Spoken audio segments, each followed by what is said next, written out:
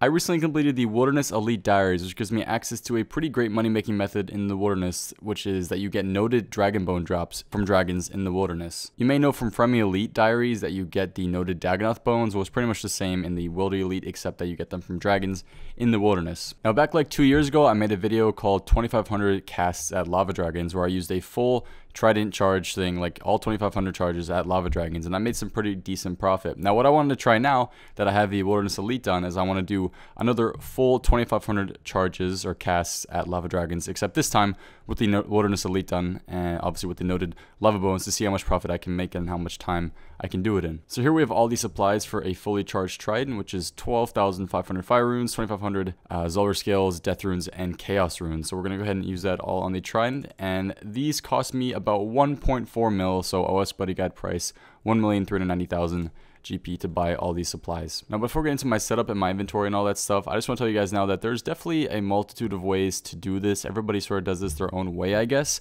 So one way may be better than the other, one way may not be better than the other. This is just how I personally did it, and I guess sort of found success with it. But I'm sure there's other ways to do it, and if you guys have maybe a setup you think I should try out, let me know in the comments below. So my setup was pretty cheap. It really just consisted of Black D'hide, Occult Necklace, DFS, Toxic Trident, Rune Gloves, a Ring of Wealth imbued for increased elite chance at lava dragons, and then some diary cape or some diary items, which I can get for like 200 GP if I die again, so it's really not that big of a deal. Now, you don't really have to focus on any mage bonus gear because you hit still very well on the lava dragons with like negative mage bonus, so it really wasn't that big of a deal for me to bring items that I guess would potentially let me hit higher. This setup is perfectly fine for getting fast kills. It's really not that big of a deal. So my method to get to the lava dragons was basically going to level 44 ports by using that Gorak teleport, and then from there I set my destination to the level 35 ports in the wilderness, and then from there I just ran pretty simply to the east and was at the lava dragons. I just had to hop over that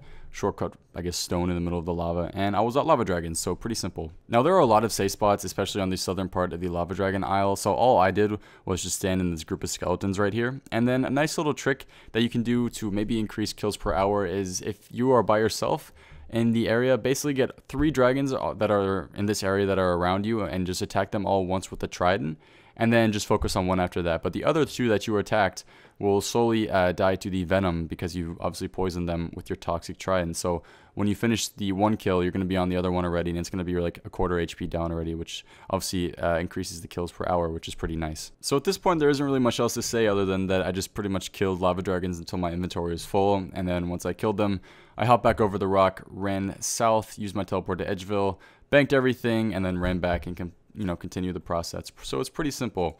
Now, one thing that I could have done, and that I may make another video on to see if this is potentially more kills per hour or lets me stay there longer, is that what you can do is you can actually bring runes there for tan hide, and then bring a needle and thread and craft the black dragon leather or black dragon hide that you get into black dragon leather, and then craft them into black dragon hides, which you can then either bring back to the bank or you can alch on the spot.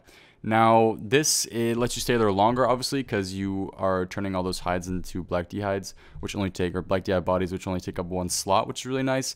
That being said, you are staying there for longer, which means there's a better chance that you're going to be PK'd by somebody. And if you're there for a long time and you have a lot of black D'hides in your inventory, you have a lot of loot stacked up pretty much, and you get killed, you are losing a lot of money, which is half the reason why I didn't really try it out. I wanted to stay just with the very basic lava dragon, I guess, setup at the moment, which is just getting the lava dragon bones and getting the black D'hides and then leaving, not really doing any of this tan leather and stuff. But that's definitely an interesting way to do it, and if you guys have done it, let me know what kind of profit you're making, obviously, because I'm interested. And I'm sure it might be a little bit more per hour, but obviously just the risk involved in that, I feel like it's just a little too much, especially with the amount of PKers that you see at lava dragons. Now, I did kill the lava dragons in World 361 and World 349. Those are the 2 main worlds I used, and those are 2,000 plus total level worlds, where you do really see fewer PKers. However, I did still die a few times to 2,000 total level teams, and also some solo PKers that I maybe perhaps forgot to bring a charge glory.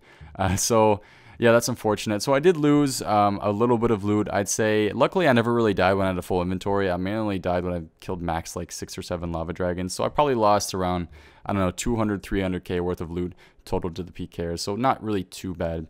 But other than that, it was really nice having the noted bones because you can stay there for a long time and just focus on just picking up the other loot, which is nice. And the looting bag obviously makes a big difference for your trip time as well. I did lose my looting bag a couple times, which means that I had to do some shorter trips where I can only kill 6 or 7 dragons since I didn't have the looting bag, which sort of sucks, but they drop it pretty consistently, so it really wasn't that big of a deal.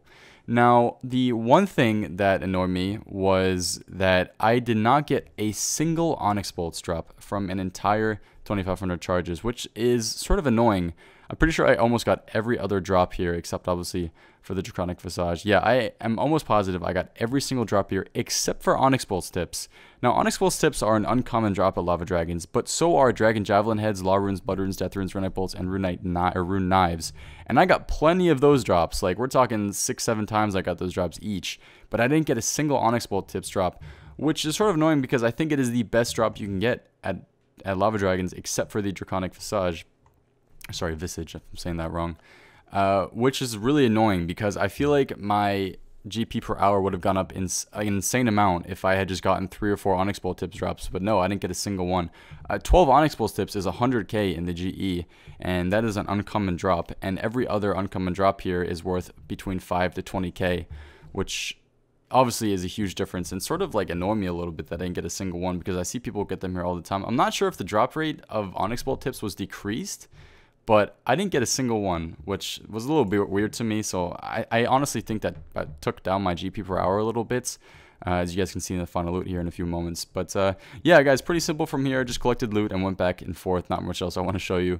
Yeah, I did die a couple times, but like I said, I didn't lose that much loot to the PKers. So let's get to the loot. So here is the final loot from 2500 charges at Lava Dragons. I managed to kill 145 Lava Dragons. I'm not sure if that's good or not, but that's how many I killed. It is obviously a bit lower than it should have been because I died a couple times, but that's no big deal. Still managed to kill 145. Now this whole thing took me maybe 2 hours, 2.5 hours. It really wasn't too bad.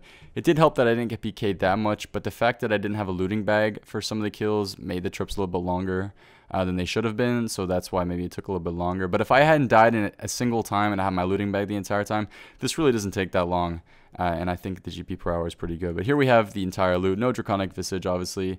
One day it's going to happen, but it didn't happen during this challenge. But we're going to go ahead and sell everything quickly. So at the end of selling everything, we managed to make 2,691,367 GP. So we started off with was 1.4 million.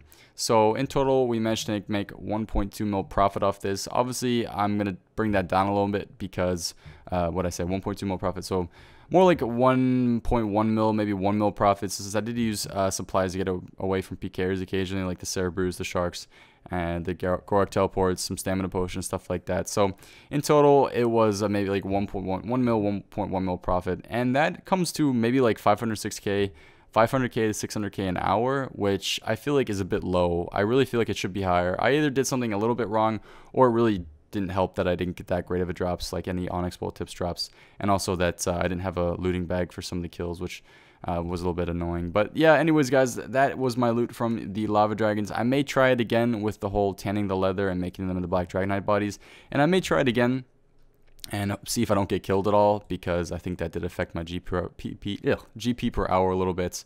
But yeah, anyways, that's what the video I have for you guys, and I'm going to try it again with green dragons in the wilderness, because I feel like those are potentially better money per hour since you kill them so quickly, and you pretty much have no chance of dying when you're at green dragons. So I'm going to be looking forward to that video. If you guys want to see that, make sure to drop a like on the video, and that'll really help me out. And yeah, thank you guys all for watching. Hope to see you next time. Have a good one, and peace.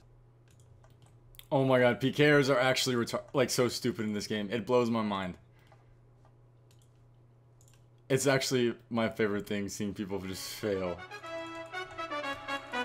Thank you.